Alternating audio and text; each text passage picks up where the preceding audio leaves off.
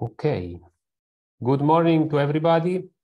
I'm Matteo Cococcioni from the University of Pavia, and I am one of the organizers of this Advanced Quantum Espresso tutorial on Hubbard and Koopman's functionals from linear response. And I have the pleasure to welcome you all to this 3 days event that starts today. Of course, I'm only one of the organizers. Let me introduce to you the other organizer, Yuri Timrov from EPFL in Switzerland, and Nicola Colonna from PSI in Switzerland, and also Andrea Ferretti from CNR in Modena, here in Italy. As you probably know already, this tutorial, this advanced tutorial, is based on 3 days, as a 3 days program that is shown synoptically on this slide. The first day we'll introduce the topic, so we'll be mostly on DFT and focusing on the known problems of DFT. Then the second day will be focused on the discussion of the Hubbard function, Hubbard corrections to DFT functionals. And in the third day, we will learn more about the Koopman's correction. Okay.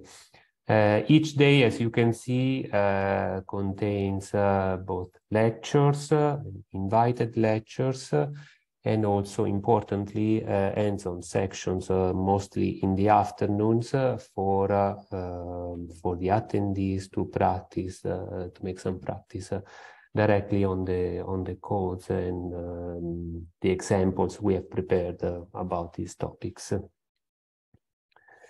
Hi, everyone. Morning. Hello, Leo. Good morning. So let me start by thanking our keynote speakers. There will be one keynote lecture each day, and today we will have Lior Kronik from the Weizmann Institute of Science in Israel. Tomorrow we will hear from Renata Venskovic from the Columbia University in New York in the United States.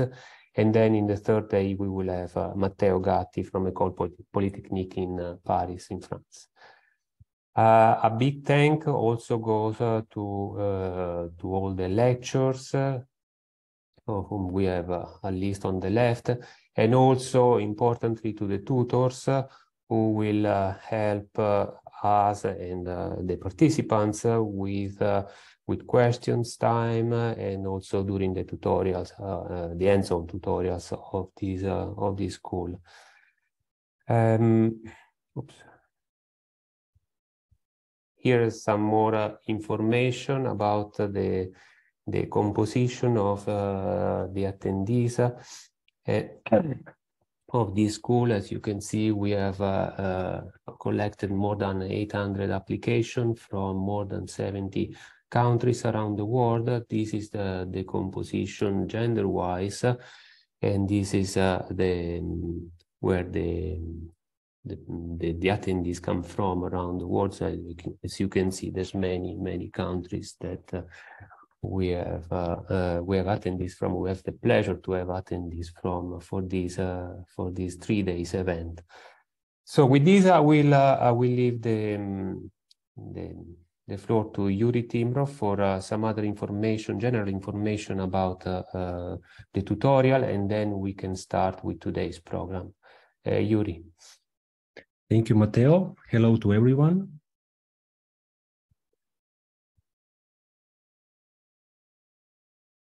We just go to the next slide. Yeah, sorry. Thank you. Yes, so we will have 2 Zoom sessions for this tutorial. Now we are in the first Zoom session, which we call lectures, but we also have Zoom 2 for hands-on. So those of you who successfully installed VirtualBox and Quantum Mobile have received the second link for Zoom 2 for the hands-on. So just to give you an idea, how does it work? This is the program of day 1 of today. So in blue, I highlight lectures and also invited keynote lectures. And in yellow, I highlight hands-on. So we will switch during the day between 2 Zoom sessions. So just keep them handy. And also keep in mind that all Zoom sessions will be recorded, and all those videos and also presentations of all speakers will be made publicly available at the end of the event.